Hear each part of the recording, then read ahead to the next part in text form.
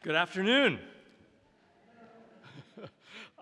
Welcome. I'm Bill Griswold, Director of the Cleveland Museum of Art, and it is my particular privilege to thank you for joining us today for this year's Dr. John and Helen Collis Lecture on El Greco's Greek Identity and Highly Distinctive Modern Style.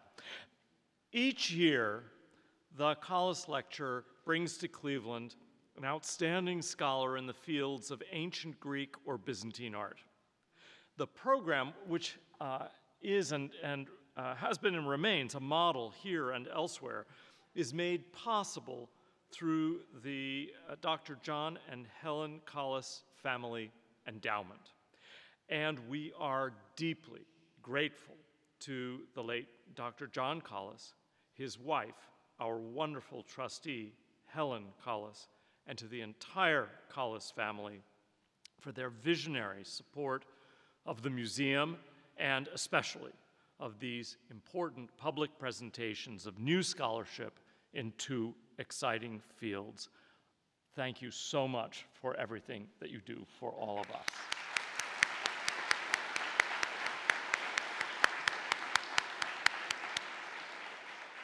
And of course, I also wish to thank the Hellenic Preservation Society of Northeastern Ohio for their additional support. We are delighted that today Charlie Barber, Donald Drew Egbert Professor of Art and Archaeology at Princeton University, is here with us to deliver a lecture titled Wandering Off the Byzantine Path, El Greco's Modernism. But first, it is my pleasure to introduce Gerhard Lutz, who will, in turn, introduce our speaker. Gerhard joined the CMA in 2020, and in his capacity as Robert P. Bergman Curator of Medieval Art, he is responsible for the museum's large and exceedingly important holding of European art from the late 3rd through the 15th centuries. He is also responsible for our renowned collection of European arms and armor, favorites of so many families in Cleveland. Prior to his arrival, he was curator at the Dom Museum Hildesheim in Germany, where he also served as associate director. Gerhard received his MA and his PhD from the Technical University in Berlin. He has taught in Germany, Switzerland, and the United States, and his scholarship is widely published. His most recent exhibition at the CMA, which I hope everyone here had a chance to see, was Riemenschneider and Late Medieval Alabaster. Ladies and gentlemen, Dr. Gerhard Lutz.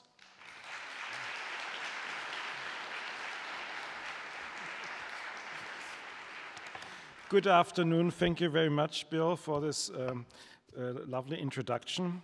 But now it's an extraordinary pleasure for me to introduce today's speaker, Professor Charles Barber. And however, as it is always the case with scholars who have calibrated experience, quality, and productivity in an ideal way, we are faced with an impressive curriculum vitae, which would not be appropriate to share today without taking too much time away from the speaker and his presentation. After all, we are all here to learn more about El Greco and his context. So I will try to show you in a few brush strokes the central points of Charles Barber's, as we say in Latin, res gestae. To do this, I will first proceed chronologically and then briefly introduce some of his works and research interests. Charles Barber received his PhD from the Courtauld Institute of Art at the University of London in 1989 with the dissertation Image and Cult, Studies in the Representation of the Virgin Mary in Early Medieval Art. His path then led him quite quickly to North America, where he was initially visiting assistant professor of art history at the University of Illinois in Urbana-Champaign from 1993. His next place of activity poses the problem of correct pronunciation for someone coming from Central Europe. From 1996, Charlie was started as assistant professor of art history at the University of Notre Dame. Obviously, I'm always tempted to say Notre Dame, And from 2008, he was full professor there before moving to Princeton University in 2013, where he has been the Donald Drew Egbert Professor of Art and Archaeology since 2019. In addition, Charlie Barber was visiting professor at the Oxford Center for Byzantine Research in 2013. If we now look at his lectures and publications, we should limit ourselves to a few numbers. I found 10 journal essays, 40 book chapters, 18 book reviews, 35 invited lectures, etc., etc. Not to forget his activity as member of numerous editorial and advisory boards and program committees. It seems more important to have a look at his book publications. In 2002, his book Figure and Likeness on the Limits of Representation in Byzantine Iconoclasm was published, and in 2007, Contesting the Logic of Painting, Art and Understanding in 11th Century Byzantium, both major contributions to the field of Byzantine art history. Two forthcoming books are related to today's lecture. Eccentric Renaissance, El Greco, Michael Damascenos, Georgios Glonzas will be published with Oxford University Press in 2024, and El Greco's Wisdom is expected for 2025. Another edited volume in progress is The Icon, A History from Late Antiquity to the Present. Maria Vasilaki, a well-known scholar for regular attendees of the Collis Lecture, is the co-editor of this publication. The anticipated publication date, delayed by the Ukraine war sanction, is also 2024, so there are quite a few new releases in the not-too-distant future to look forward to. One final aspect. As a university teacher, Charlie has also been advisor to numerous doctoral theses, including Justin Wilson, who is currently the Mellon Postdoctoral Fellow in Art History in the joint program with Case Western Reserve University here at the CMA, and of course he is here today in the audience. But now we are looking forward to wandering off the Byzantine path, El Greco's modernism. So Charlie, the podium is yours. Thank you.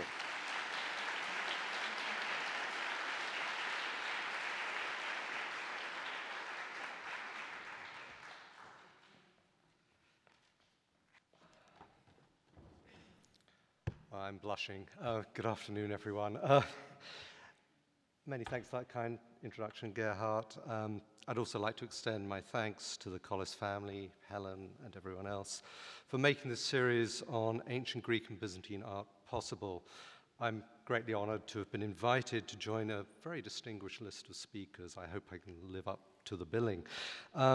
I'd also like to acknowledge everyone here at CMA who's helped to make my sort of journey here, my stay here, so sort of comfortable and so beautifully organized. It's a long list of names, so I will leave you in medieval fashion, anonymous, but with my full gratitude. Okay.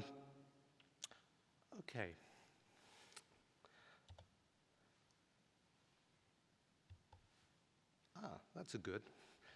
There we go. Next. There we are. There's a big button and it does work. In my talk this afternoon, I plan to circle around a painting that will be very familiar to this audience. The Holy Mary Family with Mary Magdalene that hangs upon the walls of this museum. I will put this to work as I ask you to consider two aspects of El Greco's art. First, his relationship to his Greek and Byzantine roots, and second, his conception of his art's modernism as a Greek phenomenon. In calling attention to these related topics, I will seek to offer a fresh perspective on what we see and what we do not see in your painting.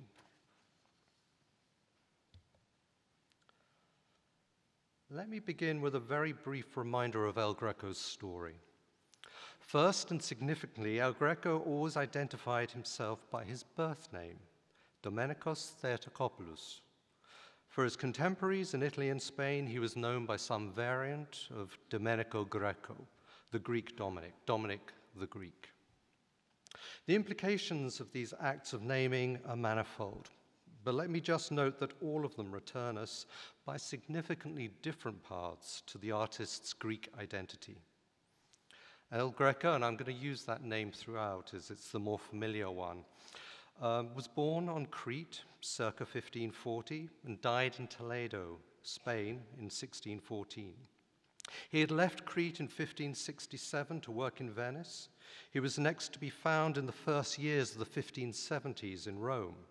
He eventually settled in landlocked Toledo, where he remained until his death, and he lived there from 1577 to 1614.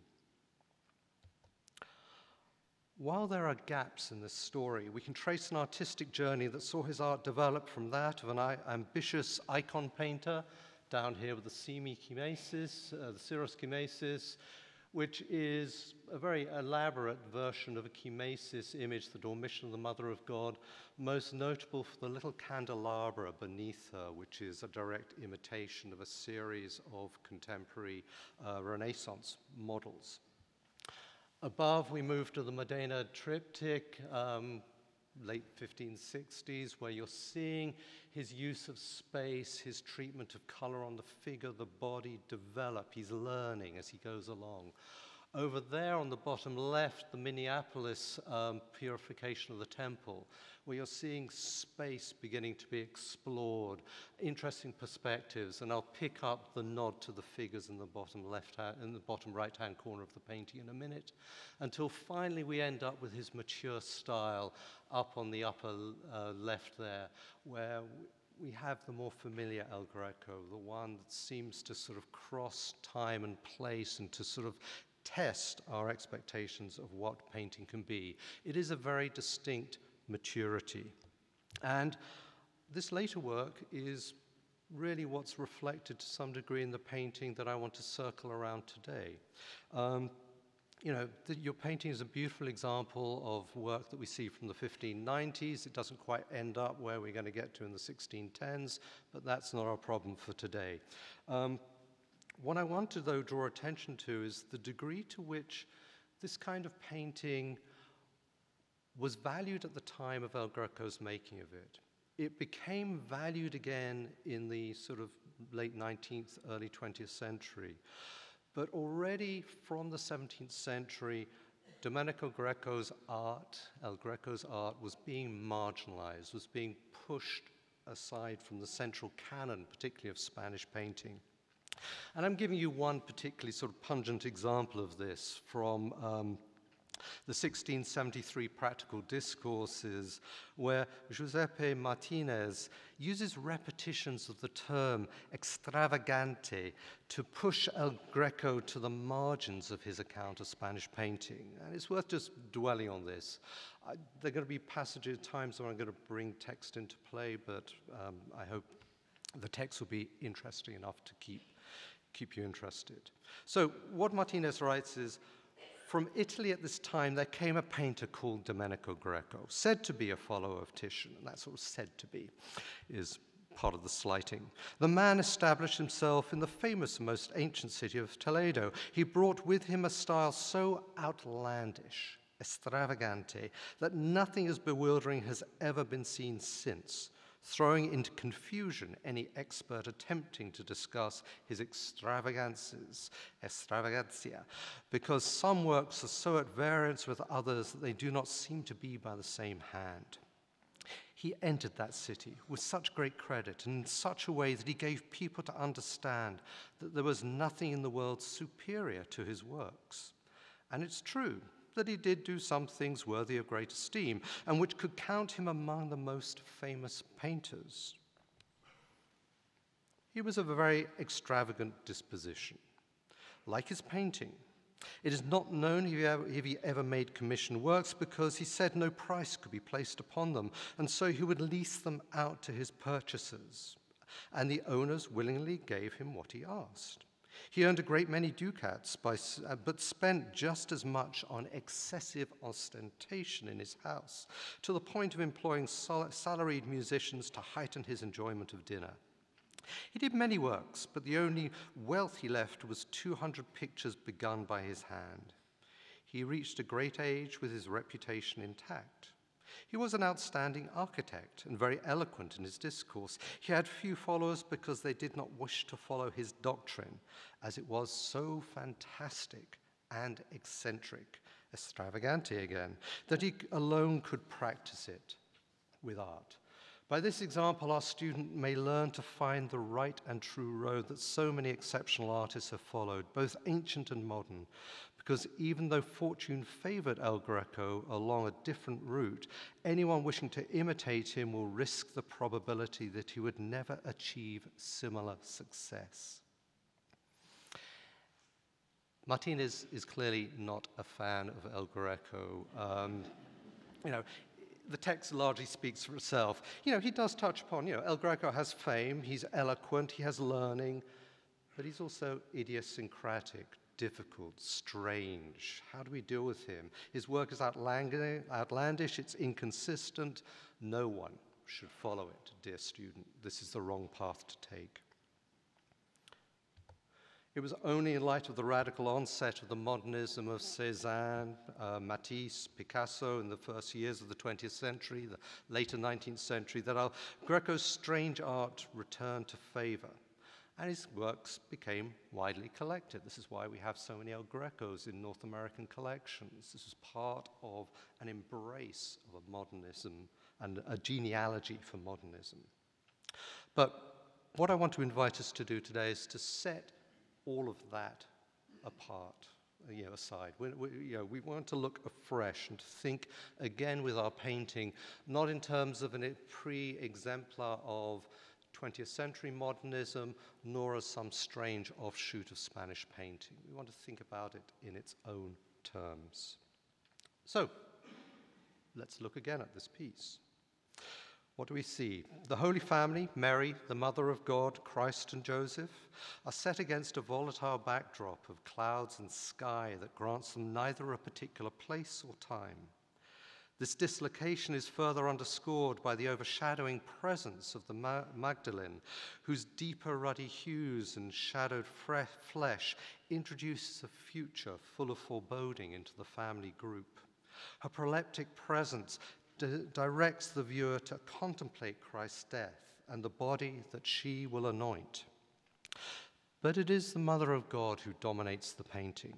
Her extensive draperies fill the lower reaches of the canvas. She holds the tastefully naked Christ in her left arm, while distractedly touching the fruit proffered by Joseph, by Christ to her. This has come from a glass bowl presented by Joseph as he reaches around Mary. It's a meditative study of a familiar dynamics that withholds itself from those who look at it. The Cleveland painting is in conversation with a small number of variants on the theme of the Holy Family found in El Greco's oeuvre. For example, a painting that is now in the Prado shows a woman who could be either Anne, the mother of Mary, or Elizabeth, the mother of John the Baptist, viewing the Christ child asleep in the lap of the Mother of God. Joseph, in a marginally more contemporary dress, looks on. A naked John the Baptist holds a glass bowl of fruit and holds a finger to his lips, inviting silence. A second variant in Toledo, I should say, just to make that clear, is focused upon a nursing Mother of God. She is framed by a woman usually identified as her mother, Anne, and St. Joseph. Each of the panels offers a fairly self-contained image in which the family offers an intimate presentation of the incarnation and its part in the Christian redemption story. The Cleveland panel is arguably the most achieved of these roughly contemporary works. The figures fill a much larger proportion of the painting. The sky is in service of these bodies. It not only picks up and continues aspects of the colors below, but assists in framing the actors in this scene. The diagonal line of Joseph's body is echoed by the line of the clouds above him. The gray-hued hand of the Magdalene is found at the end of the funnel of dark clouds. The heads of the Marys are framed by a tinged and tailored blue ground. Brilliant light animates the draperies of the Marys. And this in turn calls attention to the lighter, radiant flesh shared by Christ and the Mother of God, drawing them yet more forward within the composition. The bowl of fruit, which is also caught in the light, is put to work as the source of the fruit that hovers ambiguously between the hands of Christ and Mary. A similar ambiguity may also lie in the woman that we have so far identified as Mary Magdalene. In that capacity, she foreshadows Christ's death, which will redeem the death introduced into the world by the fall of man. And this theme is reiterated by the fruit whose presence may allude to the fruit that tempted Eve, whose sin the second Eve, that is Mary, the Mother of God, will redeem. And it's tempting to suggest that the shadow figure behind Mary may also be connoted as the foreshadowing figure of Eve. El Greco has woven past, present, and future together within this complex painting. Earlier, I suggested that this work can help us to contemplate Christ's modernism. And now I need to begin to provide some understanding of what might be implied by this term. For help with this, we are fortunate to be able to turn to El Greco's own words. 2 books from the shelves of his extensive library are particularly valuable in this regard. These were a copy of the 1568 edition of Giorgio Vasari's Lives of the Artists and the 1556 edition of Barbero's edition of Vitruvius's 10 books on architecture. These were fundamental texts for a well-educated artist of the period. Now, El Greco's copies are now in the National Library in Madrid. And what makes them so interesting is that these works are filled with his own annotations and comments. So as we look up at this page, if you look at the right-hand margin, that's El Greco's writing. That is his reading, his thinking about these significant formative texts within the history of art. And they help us to begin to understand him, to understand what his project is about. These texts, it must be said, are often cryptic, they're often cut by margins, they are sometimes rather hard to analyze. Nonetheless, they have value. And I'm going to return to them from time to time because I think they can do something that we all try and do as art historians, which is to find appropriate language. And El Greco is here offering his own view of what his art might be. I want to begin on this page within his copy of Vasari. It's a page that comes near the end of the chapter on the life of Agnolo Gaddi, who was a Florentine painter of the second half of the 14th century. Vasari, who's written this life, quotes and comments upon Cennino Cennini's assessment of the role of the Giotto in the history of art. And El Greco has underlined the following part of this. These are the very words of Cennino. That's the intro that sort of Vasari gives to his quotation. And then we're going to get to the bit that's underlined in the text that I've underlined for you there. To whom it appeared that even as those who translate any work from Greek into Latin confer very great benefit on those who do not understand Greek, so too did Giotto in transforming the art of painting from a manner not understood or known by anyone, save perchance as very rude, to a beautiful, facile, and very pleasing manner, understood and known as good by all who have judgment and the least grain of reason. This act of translation provoked a dismissive comment from El Greco. This is the comment in that margin. He writes this: if he, that is Vasari, knew how the Greek manner that he mentions really is, then he would judge it differently. For I am of the opinion that when one compares the two, the one which Giotto uses, that is, the Latin manner, is simple in comparison to the ingenious difficulties that the one, the Greek manner, teaches. Here one needs to recall Vasari's famously derogatory remarks about the Byzantine tradition of painting in his life of Cimabue, in his life of Giotto, and elsewhere. There he presented Byzantine art, which was conceived as the maniera greca, Greek manner or style, as a straw man, and other to his construction of the development of a maniera moderna, a modern manner in Italian painting, the maniera latina that our friend El Greco is going to resist and fight against. For Vasari, the maniera greca was an art that was profoundly limited because its artists simply reiterated pre-existing works of art, repeating formulae and copies drawn from an existing tradition.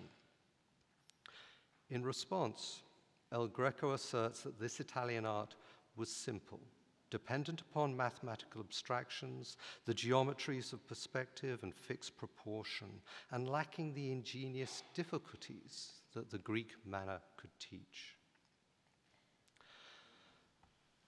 The use of the terms in the phrase ingenious difficulties was deliberate and pointed. Both terms were important in the lexicon of Vasari himself. Difficoltà, to use its more familiar Italian form, was a commonplace in Italian literary art and criticism. It has aristocratic overtones, suggesting a pleasure in engaging with intricacies in representation. Its application speaks to an elevated status for the artist. For Vasari, the artistic challenges overcome in Michelangelo's Last Judgment in the Sistine Chapel would exemplify the ingenious artist's ability. Ingegno is still more fluid. Options for its translation include genius, creative intelligence, innate talent, and ingenuity. The term had been applied to writers and intellectuals since the 14th century and began to be related to artists from the mid-15th century. For Vasari, this quality is an innate trait granted to its possessor and points to a mental capacity above the ordinary. Michelangelo again embodies this quality with his Tuscan ingenuities. When appropriating these terms, and this is what El Greco is doing, he's appropriating them, he's taking them and he's going to use them for himself. El Greco is reiterating the values that they ascribe. Art should be deemed an elevated and intellectual practice. And this was a commonplace in the artistic literature of that period, which sought to affirm a high status for the artist. What is more notable is that El Greco seeks to use the idea of ingenious difficulties to construct an alternative to Vasari's own genealogy of art. In El Greco's comment, he is opposing the simplicity of an art that is built upon mathematical principles to one that delights in complexity. The first path is a Latin path, mediated by the abstractions of Latin mathematics. The second offers ingenious difficulties, and El Greco assigns a Greek origin to that. In drawing this distinction, El Greco is proposing that Vasari is wrong to identify the root of contemporary 16th century painting in the art of Giotto. Rather, for El Greco, the best contemporary art should trace its roots to the Greek manner that Vasari himself had rejected. Before turning to how this Greek manner is manifest in El Greco's painting, we need to pause and to consider what might be in play in this evocation of the Greek. In this regard, it's notable that throughout his career, El Greco signed his works in the Greek language. And this, of course, is a language that his Castilian audience might have been able to recognize, but might not have been able to read. An early instantiation of this signature is particularly telling. The Minneapolis version of the Cleansing of the Temple includes the portraits of such giants of the Renaissance as Michelangelo and Titian, underscoring El Greco's embrace of contemporary Italian painting. Given this, he nonetheless identifies himself in Greek. His signature reads, Domenicus Theotokopoulos of Crete has made this, is the last part of that. Domenicus Theotokopoulos Chris Epie is a formulation that had great currency in the art of the 16th century. In particular, it points to Pliny the Elder's account of the ancient Greek painter Apelles in his introduction to the discussion of painting in the natural history. Here Apelles is praised for turning painting into a continuous and developing process. An artist's work is always unfinished. This is captured by the Latin term faciebat, which is used in Pliny and in contemporary Renaissance artists' signatures. If you go to the exhibition on landscape with the prince and you look at the Jura Adam and Eve, you'll see faciebat being used there as as part of the signature. El Greco has translated this faciebat into the Greek epie, and in so doing is returning it to its Greek ground.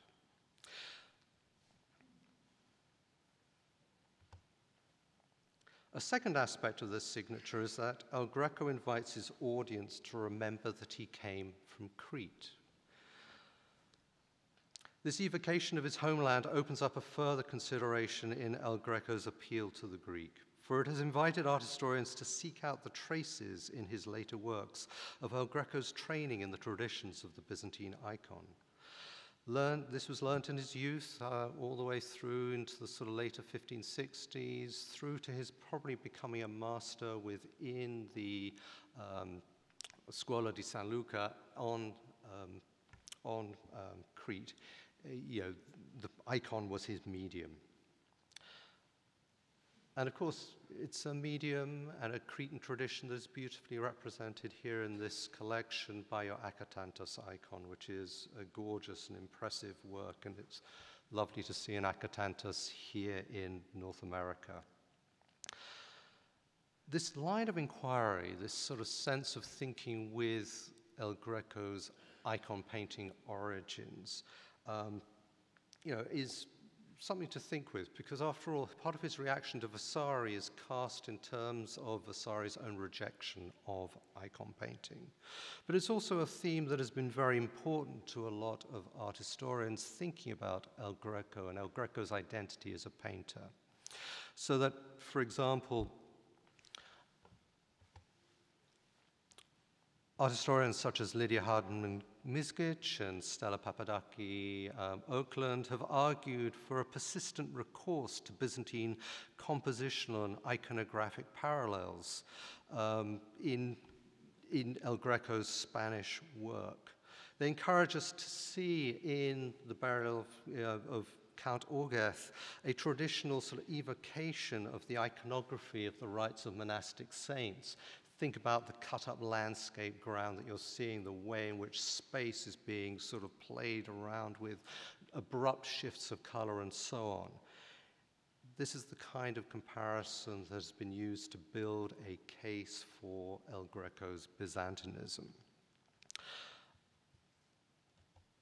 A second variant is a kind of practical Byzantinism that people like Andrew Casper have argued for, where they point to the Byzantine training of El Greco playing into his workshop practice, where we see repetitions of favorite formulae that are brought forward, in this case the Veronica, reproduced again and again. And there are certain aspects of his workshop practice that could be akin to that model of repetition, but that would be to ignore the similar practices within the studios of Renaissance and Mannerist artists themselves. So again, I think it's slightly overloaded. I'm going to work against this Byzantinism. Another example of this in recent literature would be Livia Stonescu, who's proposed that the use of Byzantine prototypes is central to the presentation of spiritual values in El Greco's art. And in a study that stresses a pan-Mediterranean reading of the artist, she argues for a long and abiding relationship with early Christian models and techniques in his painting. And as such, she proposes that, and I quote, "In El Greco's Christ as Savior, the referential ability of painting to recapture the essence of the earliest images of Christ from Mount Sinai, Byzantine mosaics and icons is overriding." People want El Greco to be Byzantine, and part of our work as historians is to think about where our desires and El Greco's work meet and where they might conflict, perhaps. A second thread in this line is to also think about how this relationship with a Byzantinism might play into a reading of El Greco's art as having particular spiritual values. That is, his lingering Byzantinism feeds into a sense of his art being particularly spiritual. And, for example, Caspar has written that an image that his works created as spiritual works, as religious works of art, serve as an image that can channel the viewer's attention to the prototype and at the same time proclaim its status as an artificial image that mediates that access. And this is leaning upon a very long tradition of thinking about the Byzantine icon. And again, I want to ask the degree to which that might be appropriate or not appropriate. Such an appeal to divine inspiration brings us to a slightly more intellectual rather than a strictly painterly strand in how one thinks about El Greco's relationship to Byzantium and to the Byzantine his Byzantine background. And one of the strongest statements of this is by Maria Evangelatou, who's argued that throughout his career, El Greco's art expressed a profoundly Christian outlook, one aimed at a spiritual illumination that was rooted in a generic Byzantine Neoplatonism that belonged to the culture of his Cretan homeland. This spirituality is one that seeks to connect the human and the divine, the natural and the spiritual, the observed and the abstract. For Evangelatou, such spirituality becomes manifest in El Greco's painting through the collapse of space, the mediation of light, and the negotiation of a relationship between the terrestrial and the heavenly domains. Hence, we are invited first to pay attention to the precise details of the flowers in the lowest portion of this Virgin of the Immaculate Conception. These are understood as markers of the natural world. We then ascend through the fragmented planes of the pictorial space towards the contemplation of a more ethereal atmosphere above. Here it's proposed that the sensible and intelligible modes of knowing find themselves reconciled and interwoven on the canvas. Evangelatou's description of El Greco's painting builds the case for a mystical and spiritual power to the artist's work that is grounded in a Neoplatonism that is deemed essential to his Byzantine identity.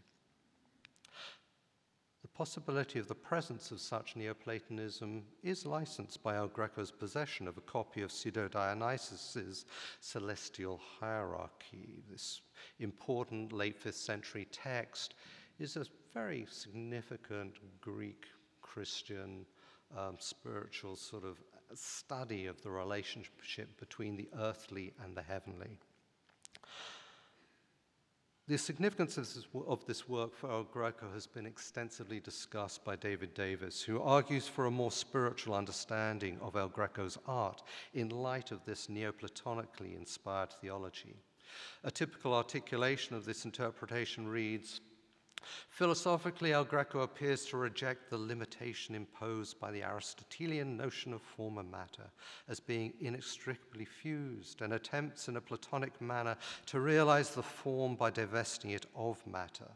Accordingly, he rejects the Aristotelian concept of defining the ideal by reference to a naturalistic observation and relies instead on an ideal conceived in the mind, a vision of a higher reality.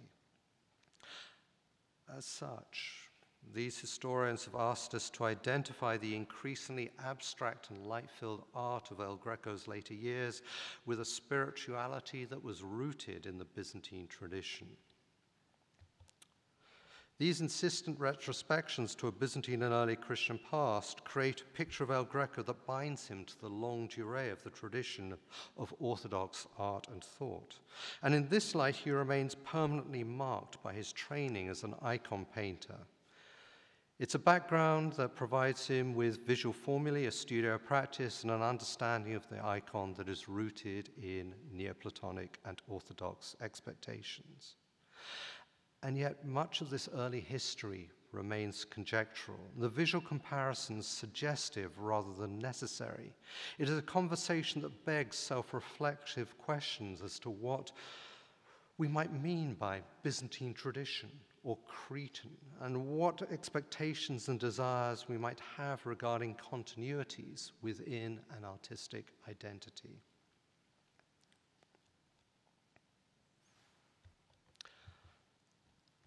The case for a Byzantine path that leads through El Greco's life, thought, and work has been strongly opposed by other art historians.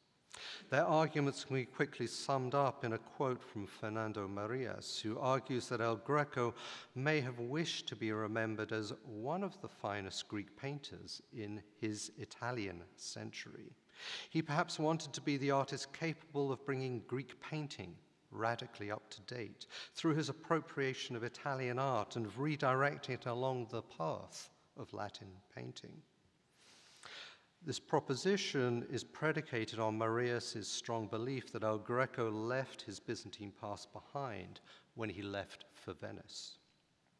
Now, as has already been suggested, and as will be discussed in what follows, we may question whether El Greco considered himself to be following the path of Latin painting. And there I'm being very narrow. He's clearly dependent upon the models of contemporary Italian painting. But what I'm interested in is how he chooses to describe those models to himself, how he turns the artistic world he sees into a world that he wishes to identify as something Greek, that it has a Greek quality. And so this is why I want to suggest that we're looking for a Greek path in El Greco's work. So, we need to turn to El Greco's writings to help us out of this, to help us to understand what it is that he says about painting. How does he qualify it? Does the language of Neoplatonism run through his words, or does he try to say something else? In an annotation in his Vitruvius, El Greco writes, and this is the top passage that I'm giving you here, therefore, in regard to architecture, I say that our era does not improve upon the ancients as my Greek fathers did with respect to the Egyptians, but merely imitates them. This appears problematic as our era has witnessed concepts which never belonged to the ancients, and therefore, hopefully, you see what until now has been missing, as can be seen in painting and in sculpture. 2 points can be drawn from this text. First, he argues that his ancient Greek forebears, mis padres griegos, paralleled the work of the Italian moderns, whom he describes later in the note, in that they shrugged off the legacy of Egyptian art, rather than treating it as a model to be thoughtlessly followed. It is not only his own identification with these ancient Greek fathers, and this is what I want to point us towards, the value he places upon his notion of what the ancient Greeks can do and say that we need to think with. It's not only his identification with these ancient Greek fathers, but his comparison of them with the moderns, who have introduced ideas in painting and sculpture that do not depend upon the ancients. This is what's telling. It gives a model of progress that is Greek, even as it also emphasizes a distance between ancient forms of art and contemporary practice. Second, he argues that while contemporary architecture has been stuck in a model of imitation of ancient architecture, painting and sculpture have created something new. Architecture for El Greco is very significant. He's thinking with it all the time, but he's not impressed by his contemporary architects, but he really values what's happening in painting and in sculpture. So when he turns to painting proper, El Greco introduces a number of important themes. This is that second passage. Painting is the only form of art where all things, through form and color, can be judged. Since its objective is the imitation of all these elements. In short, painting is a form of discernment, and it shapes all that can be seen.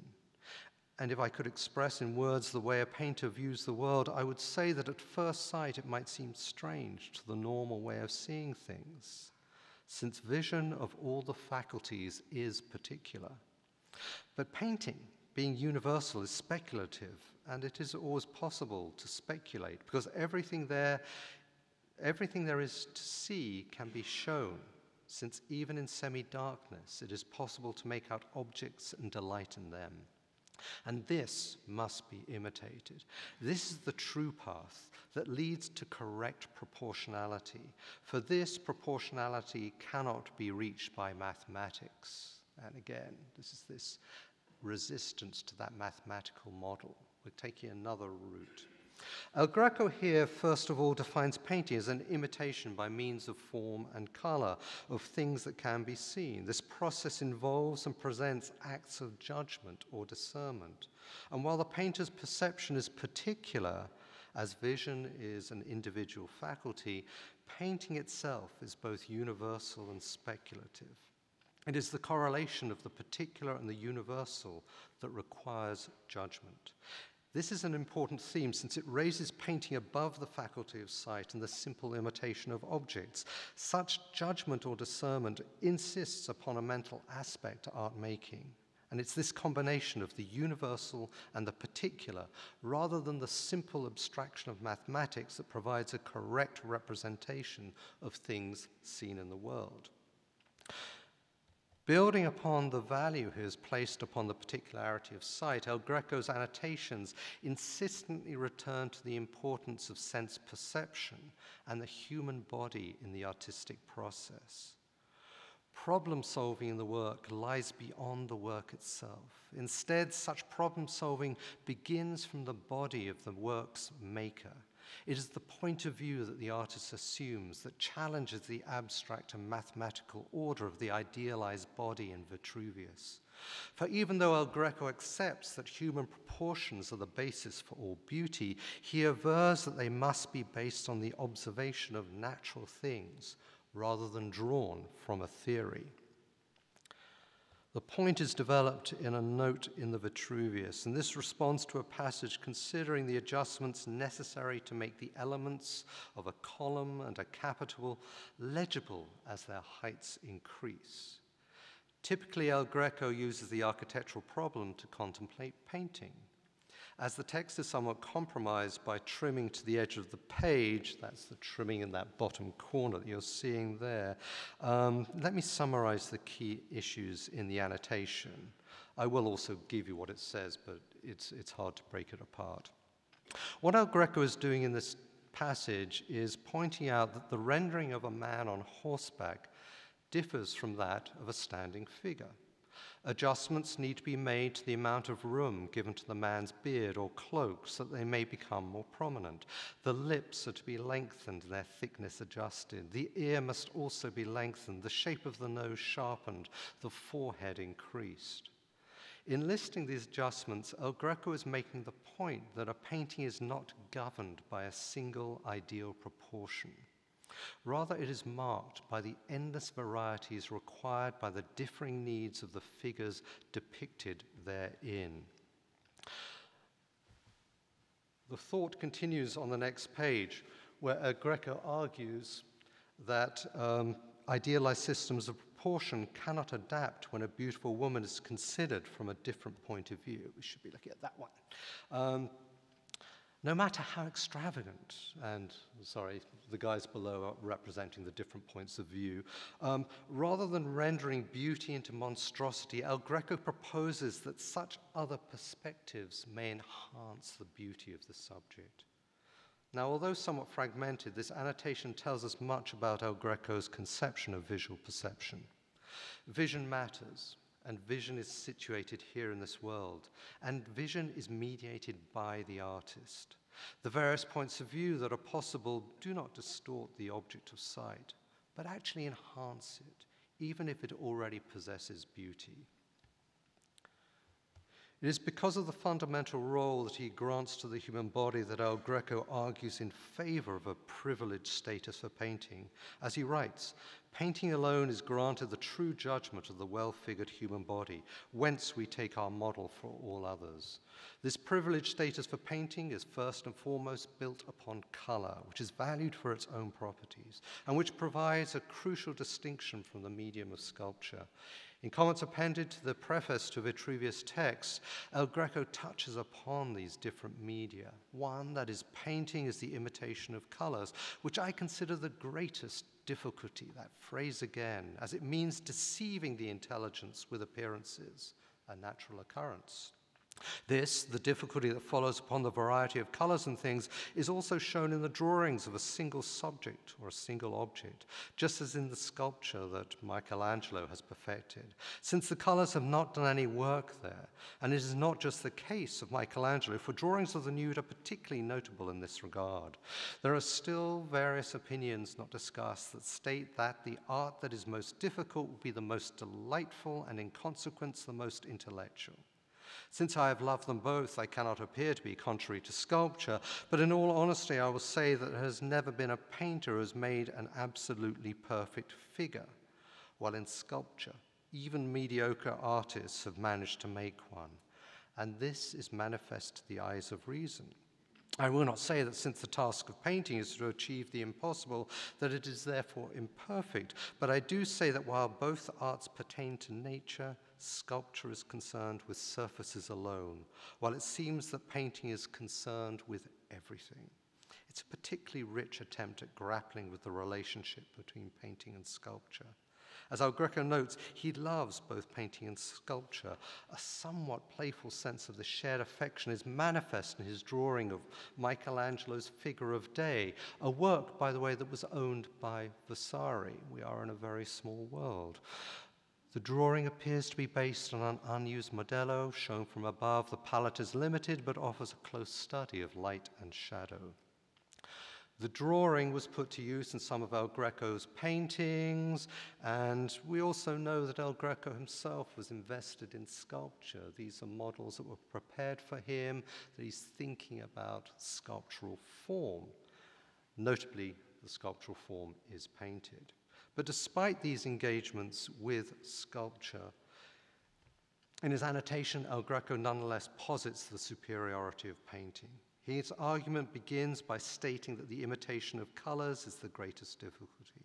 It is such because it seeks to deceive the intelligence with the appearance of things. He remarks that the art that is most difficult will be the most delightful and in consequence the most intellectual.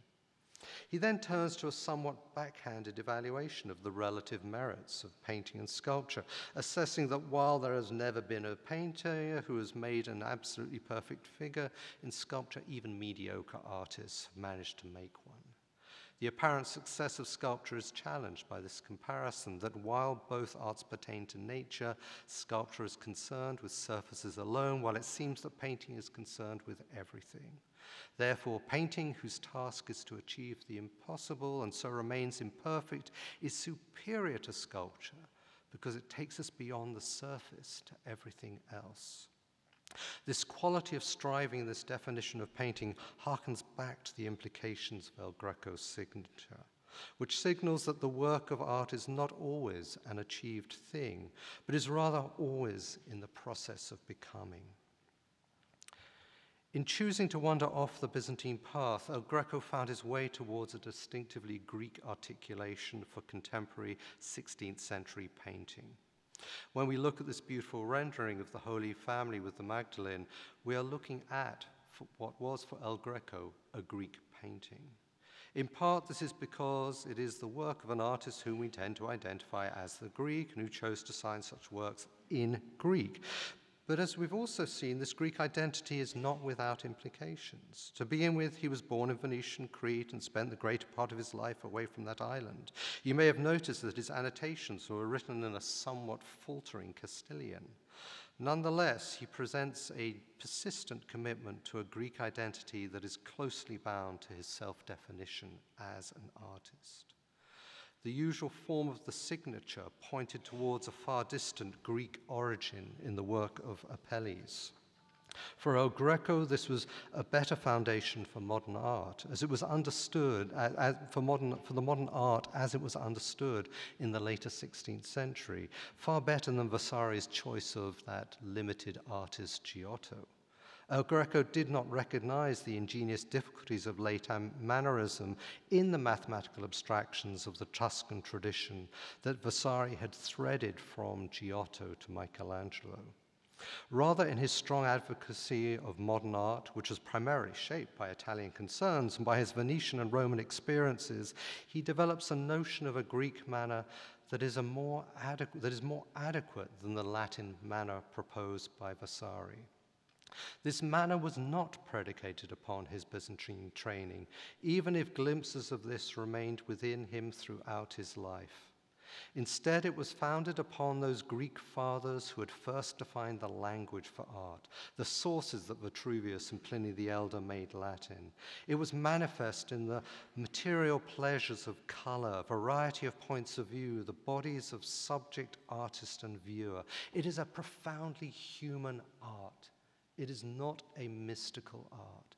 It is an art that begins from the eyes of the artist, looking at the world from different perspectives.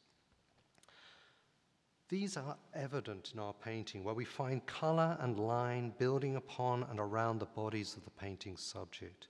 These are variously posed and coloristically distinguished, each playing a part that contributes to a fragmentary whole. This, for El Greco, manifests his conception of an arte moderna greca, an alternative path to the genealogy and the constraints of Vasari's arte moderna latina. It is the insistent note struck by the signature on his paintings that continues to signal this identity. For even as this migrant artist left the world of the icon painter far behind, he nonetheless forged a Greek manner in word and in deed. Thank you.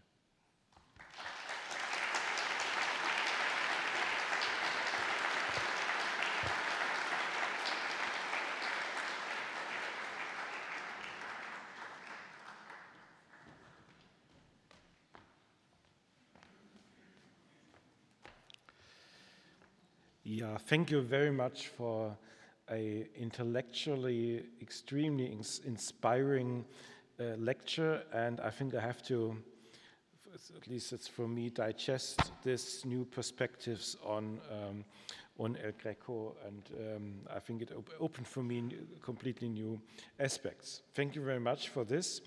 And so to conclude this afternoon, it's my honor to look ahead to next year's, the upcoming Dr. John and Helen Collis lecture. And you already see the slide here, which then chronologically goes back and to Antiquity, and accordingly the title is The Art of Antiquity, Objects and Their Biographies from the Athenian Agora. And the speaker will be John K. Papadopoulos, professor of classics at UCLA, and save the date, September 29th, 2024, and I think we all look forward to seeing you then next year for the upcoming Collis lecture. Thank you very much for coming this afternoon, and have a nice rest of your Sunday. Thank you.